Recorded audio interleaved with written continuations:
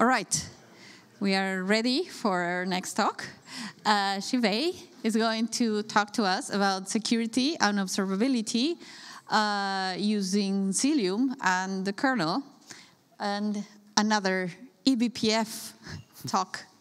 So it goes along the theme. All right, Welcome, Shivey. Thank you so much. And again, thank you so much for inviting me to speak over here. Super excited for Cloud Native Rejects and KubeCon. Of course, my day didn't really start off ideally. I lost my baggage, so still kind of worried about whether I'll be able to get it, but all good.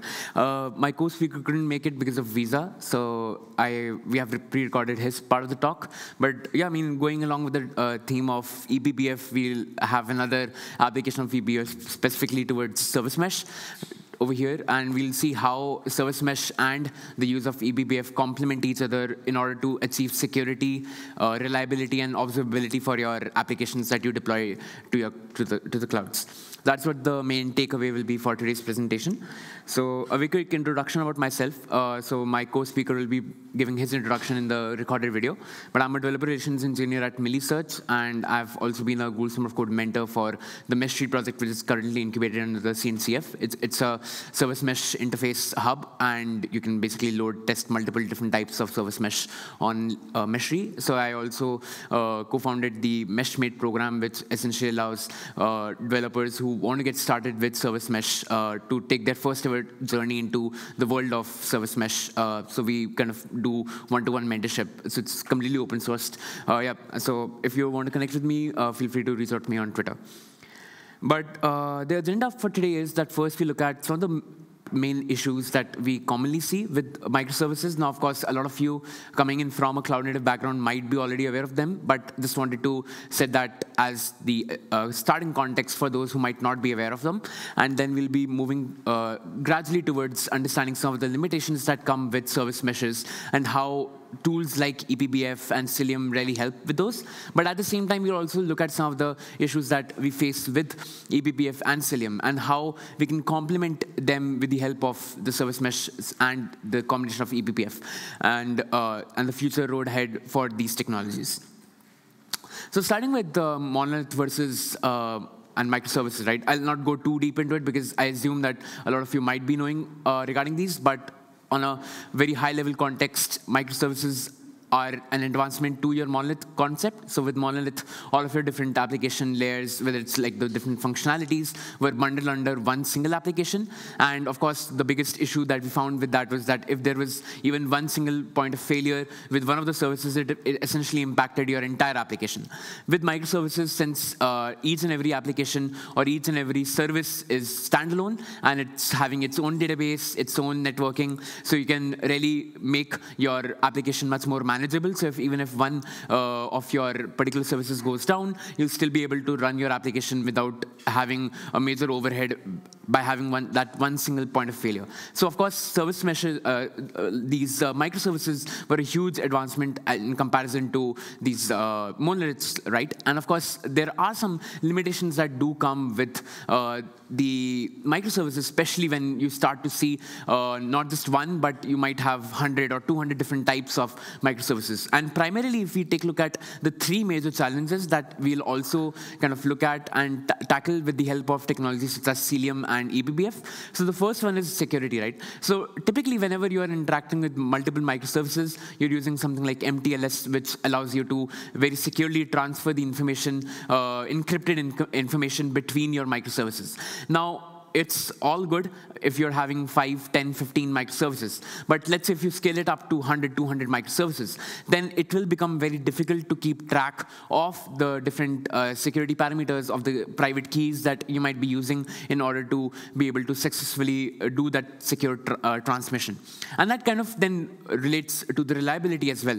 Because if you are increasing the number of microservices that you have within your entire infrastructure, then reliability of maintaining these services will also become difficult, because let's say if there are some issues when it comes to some of these services, then it can become very difficult to track which particular service might be causing that issue, right? So as you scale up your microservices, it becomes difficult in a regular context to maintain the reliability. And that, of course, then also boils down to monitoring and logging of your services, because you need a robust tool that can very easily manage between all the different microservices that you have in your infrastructure, and then also reliably ensure that you get your logs and metrics from each of these microservices, and then also from the intercommunication that takes place between the microservices. So what we see is that as you scale up these microservices, the three fundamental issues that we see are in the space of security, observability, and reliability. So as we process, or we kind of go further in today's session, we'll see how each one of these particular major issues with scaling up your microservices are addressed with the help of tools like eBPF and Cilium. So with this, I'll move on to the pre-recorded part. So I'll request if we can run the video.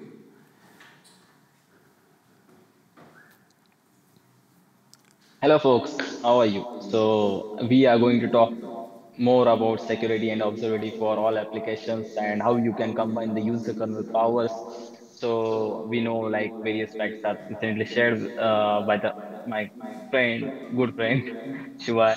So going forward, let me introduce myself. So I'm platform advocate at Solo.io. I'm founder of various communities like Keep Up, DevOps community, Developer Relations community, and my goal is to just create a community where everyone can get solve their doubts regarding anything like DevOps if they want DevOps and cloud native doubts, and if they have any queries about the same, they can directly reach out to DevOps community. Same for the developer relations, same for the keep up for the trainings and jobs and opportunities. So I'm also available on the Twitter, YouTube, LinkedIn portfolio, my own, and like if you have any doubts and if you have any questions regarding the cloud native today's talk and various things, you can directly reach out to any of handles. So I host some podcasts on YouTube and Spotify, Apple Podcasts, and different websites, which is known as Cloud Native Talks. I had various folks from all over the world. You can go and check it out. So moving forward, so as we know, like our Shiva has already introduced you to the cloud native security and observability, and what is the monoliths, microservices, and what is the challenges in the microservices. So introducing service mesh. So service mesh is something you can say like it is a transparent infrastructure layer that manages the communication between your microservices. So what actually it is that? So when you are dealing with the microservices, it is like there are various things to handle. Like you have to make it secure. You have to why use the service mesh to better use the better capabilities of these things. You can increase security. You can use you can use the visibility. You can use the reliability, and it provides everything. So if you have large number of microservices kind of a infrastructure and something, then yeah, service mesh is something for you. And so previously it was like you have so what happens when service communicates with each other, then it was really tough, like you can't actually implement the business logic into it. So what is business logic? So if you are familiar with Kubernetes pods and structures, and if you have deployed the application services, you might have seen the pods attached to it where capabilities are shared, right? So that pause where you share the capabilities is called as business logic.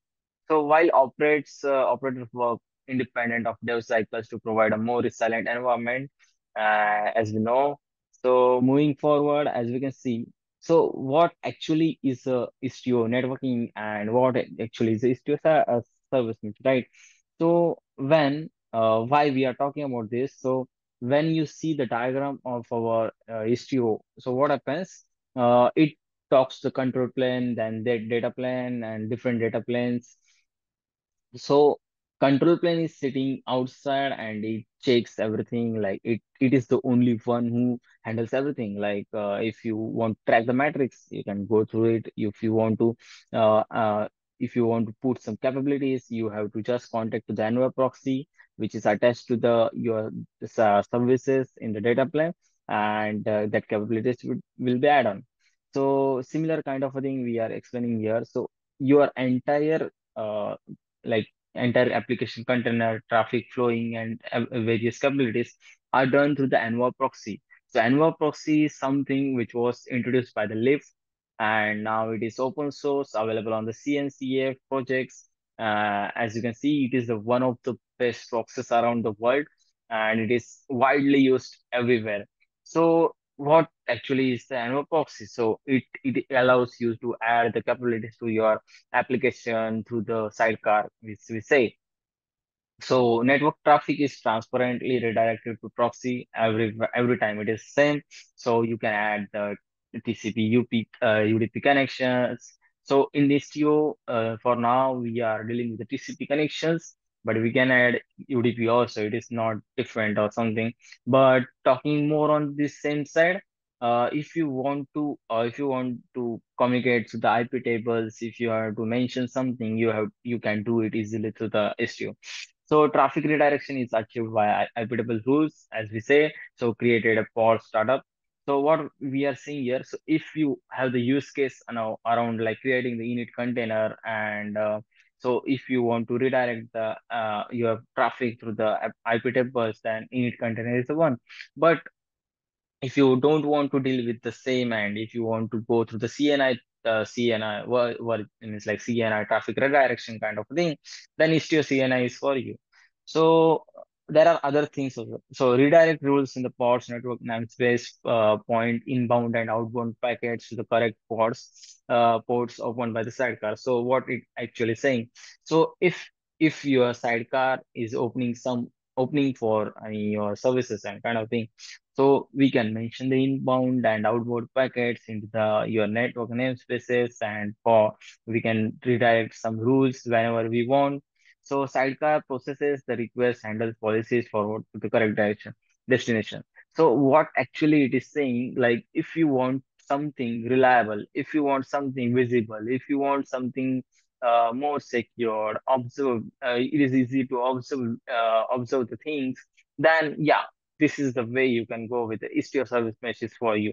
And Istio service mesh is the one of the service mesh which is widely used everywhere, and it is most popular one.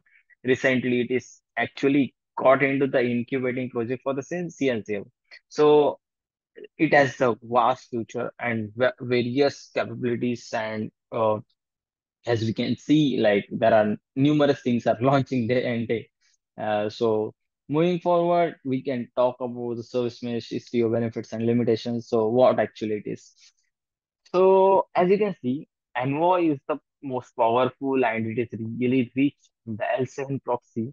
So that is the only thing, right? You can get entire things from the your L7 proxies, and native support for various application protocols, end-to-end encryption with strong workload identity. So what actually is mutual TLS, MTLS, what it is? So as you can see, like you have application one, application two, and if you want to, so application one is like say like slash dog, and application two is a slash cat. So if you don't want to access the application to slash cat, then you can easily mention some policies, and application one will be accessible to your get request and post request kind of thing. But this can't be accessible. So yeah, it is then easily be done, and it is the most secured way Istio works. So fine-grained security at L7, as we discussed. So rich telemetry. So what is rich telemetry? You can easily get the scrap the data and metrics, and you can use it whenever you want, and you can use it for the various protocols. So easy lifecycle management with sidecar proxy architecture, as we can see. So whatever capabilities you want to add, you can add it easily on the proxies. If you want to do any new things, like if you want to so one thing only, like most so things are like all features are reliant on the sidecars, so not getting bypassed. So what happens, actually it means, so it is one kind of a limitation which I think, yeah, it is there. So whenever you want to add some capabilities into your application, then you have to highly reliable on your sidecar because entire traffic will go through the sidecar only. Similarly, for the IPWC redirection only works for the TCP traffic. So as we said, like Istio recently works for the TCP only. But in the future, yeah, UDP can be added. It's not like big issue. But injecting sidecars require application pod restore. It is not actually the use case, I would say. But thing is, like, you need to restart your pod whenever you want to add any application. If you want to add any new sidecar or something, then you have to restart your pod. But as we are dealing with various clients and various customers, we never face this problem because they keep their applications running, like they do Istio service mesh running, so they don't want to restart their pods. So yeah, but still it is kind of a limitation. High resource consumption. So if you are using the sidecar on the application one, application two, different services, different jobs, then yeah, for sure your resources will be consumed more, your latency will increase as you are so think like this application one is traveling talking to the application two through the envoy proxy to the service. So envoy proxy one, then envoy proxy two, and then to the application two. So it is like long latency required. So that is the thing. So what actually is the eBPF? So Linux technology which enables users to run custom programs sandbox in the kernel. So what actually it means? So as you can see, uh, if you want the capabilities of the users kernel user space and kernel space kind of thing, if you know, so think about this. There is a JavaScript program, there is Python program kind of thing. So if you want only the user space like kind of a capabilities, then yeah, you go there, right? So if you want both, if you want kind of a thing where you can achieve both of these things using the kernel capabilities, then yeah, eBPF is something for you. So eBPF is just the extended BPF. So what is a BPF? It is a Berkeley packet filter, which is used for the filtering your packets. You can remember there is a TCP dump command you use in the Linux terminal, right? So that is the one. So it based on the test hook point. So whatever you want to trigger in by like certain events, which we call as a K-prop type programs, which you can attach to the kernel functions. And when it is executed, then when the function is called, so that is your, yeah, you can call the hook points and stuff. So BPF programs are verified to be safe, won't crash the kernel, guaranteed to return, no infinite loops, can only access specific sections of a memory, etc. So yeah, as we can know that. So why BPF? So as we are dealing with the Istio service mesh, as we are dealing with the Cilium, as we are dealing with the Enva proxy, we knew that, right? Networking, security, observability, we are already using it at the user side. Yeah, so why not to look for something for the kernel side also, right? That is what we are looking today, right? So yeah, eBPF is something where you can use the classic BPF, means like it is TCP term, yeah. So you can use the Linux networking stack. So it is there for the networking. It is there for the TCP UDP, and it is there for the your capabilities on the what do we say layers in your OSI, right? So security is something you can use it to like do allow the GET request, not allow the post request kind of thing. You can monitor the sensitive information. You can track the metrics. For the observability, you can get scrap that things. You can put it whenever you want. You can specify some hook points and trace points, and yeah, that kind of a thing you can do, and we call it as a eBPF based monitoring, and it is really efficient. Like you can specify the raw events as they happen in the terminal. So it is the best capability we can see. And talking on the telemetry side, it is just I think eBPF is something we will focus more towards in the future and from now only, right? So talking about the eBPF architecture, as we can see here, eBPF program has like it generates it goes to the compiler. LLVM compiler, and it generates the eBPF bytecodes. That codes is loaded to the verifier, your kernel space, and then it goes to Java, your JIT compiler, and that is converted into your machine code after that. And that machine code is something like you can call it a direct happens like props, tracers, sockets. Sockets is something you can look out for the traffic things and stuff in your networks, right? So that maps is something which converts these things and gives you to the output. So output is generally available to the user space, and you can use it as a user space. So generally, eBPF is written into the various languages, C language, and your Rust. Rust people are using it, right? Nowadays, people are looking for the better capabilities. So we will discuss this in the next talks and somewhere, because I am really excited on talking about that things also. But Cilium,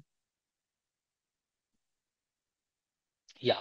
So talking about the leveraging user and kernel powers together. So that is today's goal, right? So what can happen when you can use the Pause. users and kernel powers together, and you can achieve the various things, right? Because now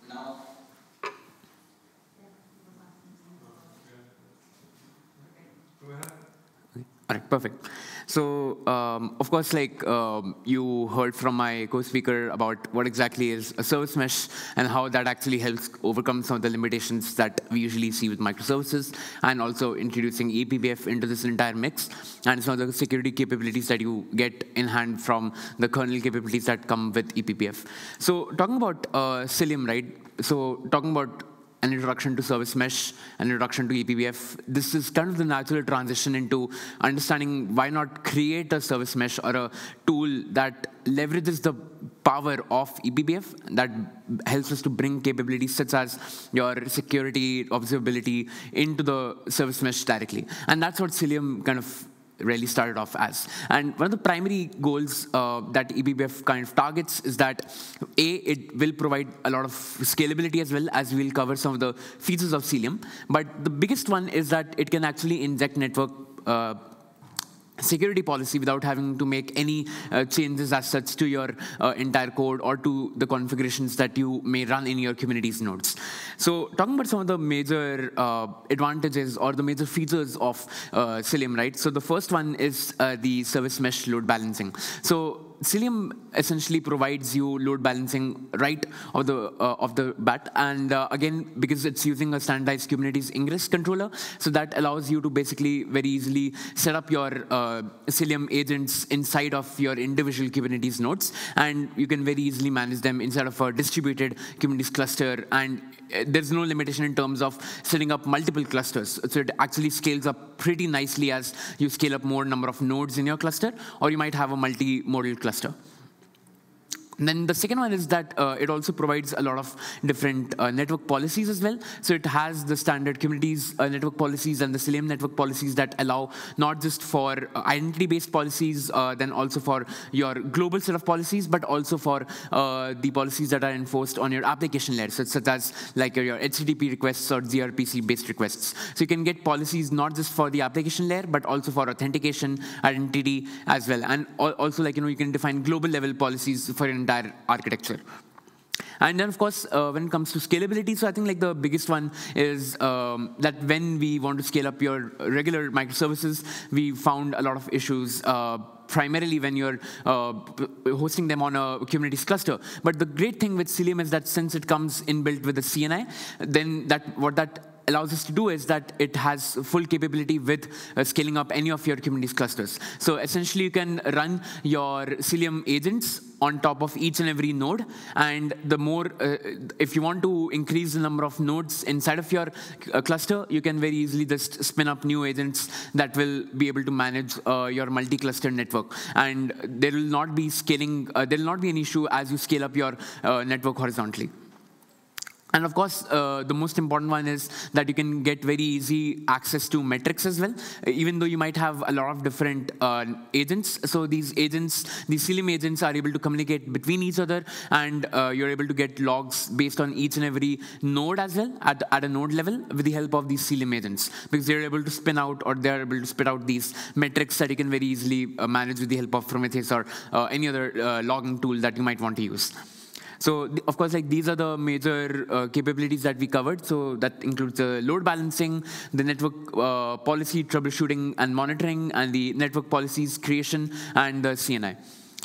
And of course, there are some limitations, right? So since Cilium is still, I would say, not a fully evolved project, so of course you do get kernel enforcement, because it uses eBPF to inject your security capabilities inside the node itself. But there are some limitations, and those are primarily related to your L7, and specifically related to the policies that are defined for fine-tuning your L7 policies. And of course, the other one is the weakness with respect to identity-based services. So those are somewhat that will be taken care of as you combine both your kernel and your kernel and your user experience together, which again we'll be covering in the remaining video.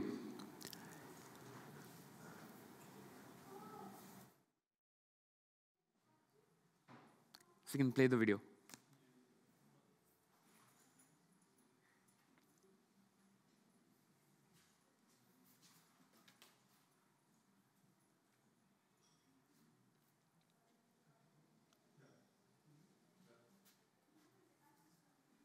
What can happen when you can use the users and kernel powers together, and you can achieve the various things, right?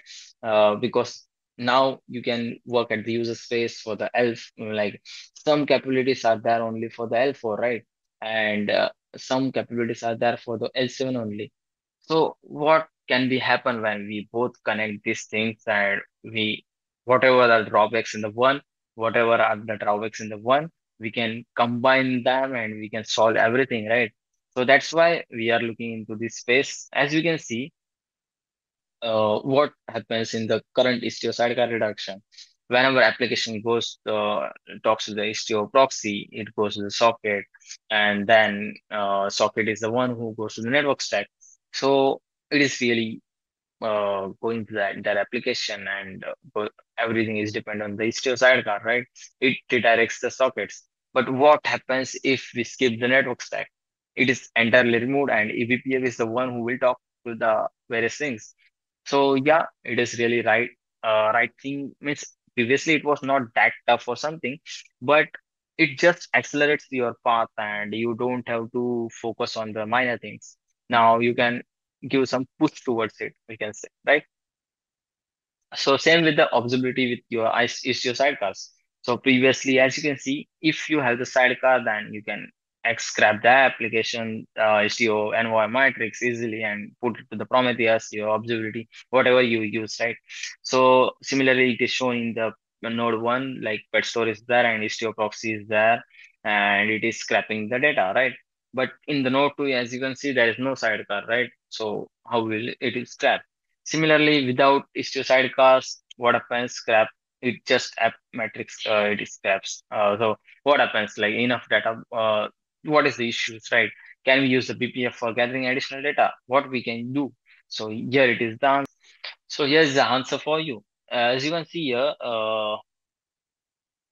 you can directly scrap the application Istio envoy matrix from the eBPF, and similarly, it is gathered by the BPF programs. And what happens? It generates for your non-mesh workloads, custom metrics for mesh workloads, and scrapped via standard Prometheus infrastructure. So if it is like whatever it is needed, it scraps the non-mesh. Whatever it is needed, it scraps the mesh workloads, right? And it pass on to the Prometheus, and yeah, your desired things are achieved. So with the eBPF, we can solve various capabilities which was needed, right? Similarly, looking ahead, as you can see, Istio and eBPF are both exciting technologies. I really know and vouch for it, and individually provides a lot of benefits to, but can be layered together for even enhanced functionality, as we talked about layer 4 and layer 7, depending on the how we can combine them and use for the user kernel powers, combining to the better results and better performance. So Istio recently launched ambient mesh, and yeah, Solo and Google is the one who like deal with entire thing, and they were it's like we were really working extensively on this, and we can talk about it is the big thing. Like you don't have to now restart your pods when you use the ambient mesh, and there are various things, right? So just check it out, like what is the ambient mesh and how it works. And if you want to know more, you can check my previous talks also. It is that. So lots of exciting development happening in this space, and reach out to feedback and questions. Yeah, go ahead, and if you have, and you can reach out to my own handles also, right? Thank you. And yeah, I'll be open to questions. But what we just want to cover from this particular talk, it is more of a beginner-friendly talk for those folks who might not have been from a traditional service mesh background. But the main capability that we want to demonstrate is that how you can leverage the power of eBPF in your existing Istio-based networks and get those additional metrics and security with the help of the kernel capabilities that come with eBPF. So yeah, with that, I'll be open to questions now.